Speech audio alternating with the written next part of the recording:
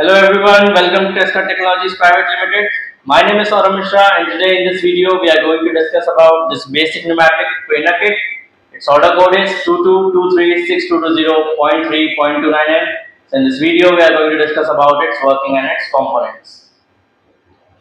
So starting with the components, okay, so there are two portions, the front portion and there is also a back portion with all the components. I will firstly discuss you with the components of the first portion and then I will discuss with the components of the second portion. Okay, so starting with this, this is the connecting valve being given. Okay, so through which all the pipes have been connected with other different valves. Okay, this is a switch for increasing and decreasing or releasing the pressure of air pressure. Okay, this is the PLC input output panel. Okay, so in which power LED has been given. Switch, 3 ports for 24 volt supply, 3 common ports, and this is the main supply connected. 4 toggle switches have been given for releasing and this contracting of the air pressure in this air cylinder. Then these are push switches, 4 push switches have been given. You can take in use. These are 2 displays, DC voltage display and DC ampere display, means current display. Then 2 ports for the ground, okay, and our supply. Then 3 relays has been given with a 24 volt supply, all having the supply port and the ground port. Then the NC port, common port and NO port has been given across 3 relays. And at last there is a LED display in which you can also see the air pressure in the LED blinking way. Okay, at last then it is this is the complete PLC input output panel. Now this is the double solenoid valve through which the connections have been made to the air cylinders. Okay, this air cylinder, this pump will contract, means it will come out and then come back to its original position in inwards when we increase or decrease the pressure. Then this is the double pilot valve you can take in use, and at last this is the 3x2 wave roller lever valve. Okay, so this is the complete components of the front side of this basic pneumatic trainer kit. I will show you the other components on the other side of the basic pneumatic trainer kit. So now this is the another part of the basic pneumatic trainer kit. So in this the components being given. So since on the other side we have seen the double solenoid valve, and this is for the single solenoid valve in which you can connect the pipes over here and connect with the air cylinder. Okay, so you can disconnect them and change at the position for as convenient and comfortable you are. Okay, these nuts have been already given. You can change in these all holes. You can change the position of these components in this kit, and then this works as a switch. Okay, for releasing the air pressure. These again are the switches for the releasing of the air pressures, and 2 minor switches have been given. Okay, it works as a valve. The switch allows the pressure to move to the air cylinder. Okay, you can release and do it like this, and you can release the pressure. At last, this is the single pilot valve. We have seen the double pilot valve on the other side, and this is again the 3x2 way roller lever valve. Okay, you can then after this, these are the components of the other side. Okay, now I'll show you the working of this basic pneumatic trainer kit. Okay, so let's start with the connections and working of this basic pneumatic trainer kit.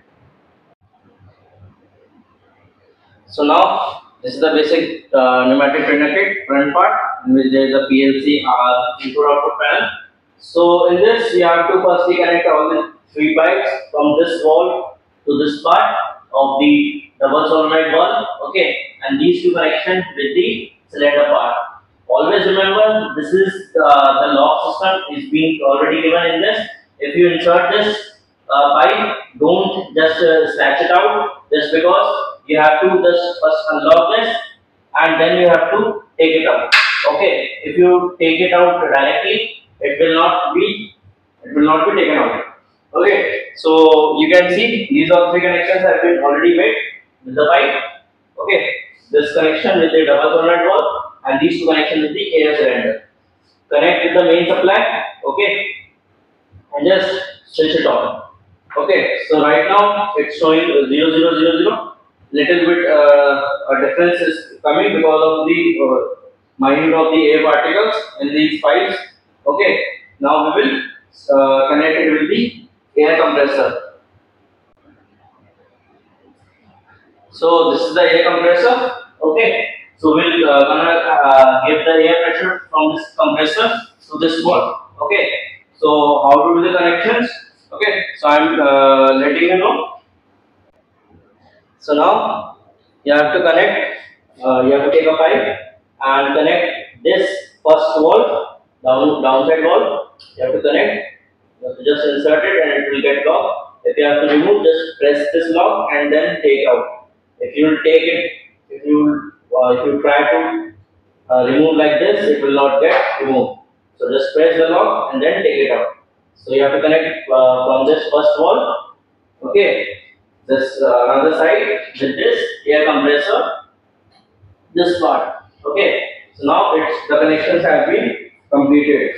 Now I'll switch it on and make you show the air pressure, and after that you will see that this pump will just move out and in on increasing and decreasing the air pressure in this PLC input output panel. Before that, we have to do the connections of this PLC input output panel.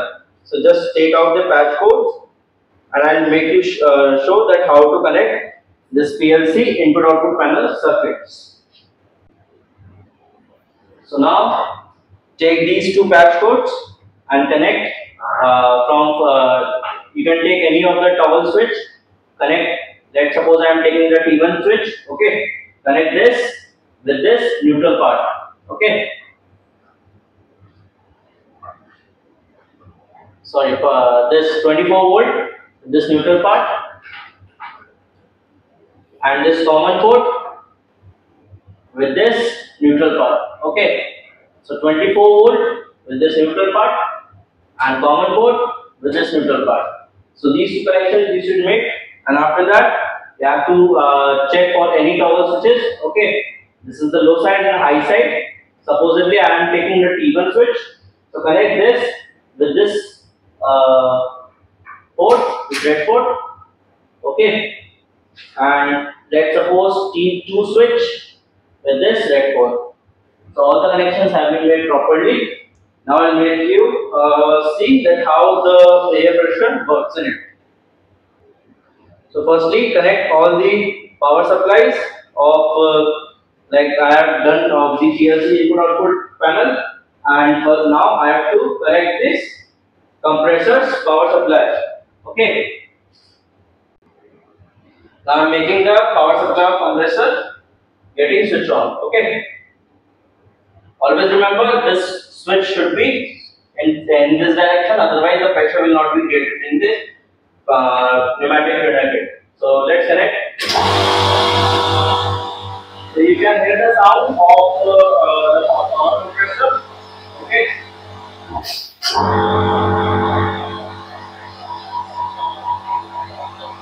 Once we will generate the power, the air pressure in this, we'll switch it off, and then we will supply the air pressure in the pneumatic trainer kit.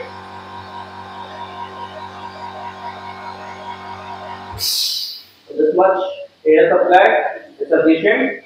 Okay. Now we will switch this compressor on. Okay. So you can see this is pumped out, and it will depend on the switches. Okay. So since it's slow, now on changing this toggle switches, it will change it in and out. If both will be low, it will just move out of the air cylinder, and if both will be high, it will just come back to its original position. Okay, so always remember, so it will indicate you the pressure. Okay, so this is the complete demonstration of this basic pneumatic trainer kit. So this is the complete demonstration from my side about this product. If you have any query, You can visit our Tesca Global website for other information related to this product. You can refer to the manual and information related to other products given in the links given in the description. So thank you for watching this video. If you like this video, just like, share, subscribe to our channel.